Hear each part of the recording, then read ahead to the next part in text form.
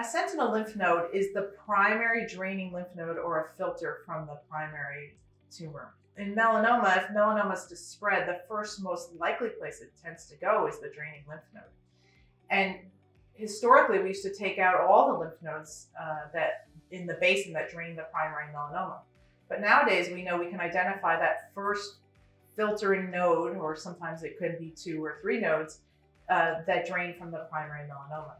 So a sentinel lymph node biopsy or excision is actually a procedure where a patient has an injection of a special dye into the primary melanoma, and then a test is done to see which lymph node or lymph nodes drain or filter from that primary melanoma. At the time of surgery, an incision is made and that lymph node is removed.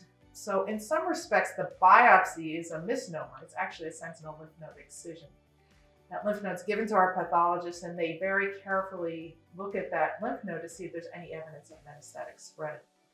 If there's disease in the lymph node, the stage of the melanoma is stage 3, with stage 1 being the earliest and stage 4 being the most advanced. So it is an important staging tool that we have right now to understand the risk of the melanoma.